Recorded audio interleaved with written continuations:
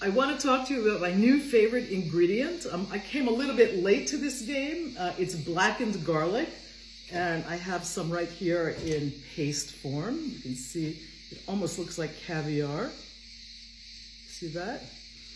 And I used it today kind of to repurpose something that I made yesterday. I had a little bit of Mushroom Stifado left, and I wanted to serve it with pasta, so I reinvented it a little bit and added some blackened garlic paste to this and a little bit of light cream, and I'm going to serve it over pasta. And what I really like about the blackened garlic, which is basically nothing but garlic that's been aged under controlled circumstances in a controlled temperature, basically, until it ferments and becomes, gets really black like these cloves. Let me show you. It's kind of interesting looking. It is really sweet. It's much sweeter than regular garlic, than, you know, sort of regular heads of dried garlic. So it's got this almost molasses-like quality to it, and it makes anything that you add it to a little bit sweeter.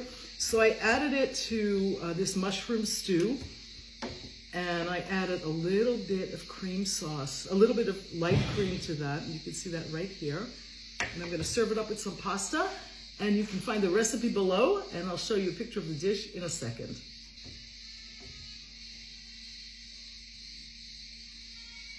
Let me show you what that looks like. Ah, that looks really good. Taste a tiny bit. And maybe,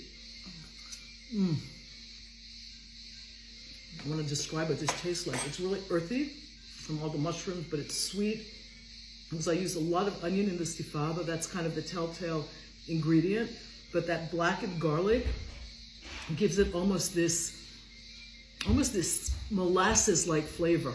It's really, really good. It's very mild. So hopefully you'll go out looking for some and reinvent your own leftovers into something new and delicious.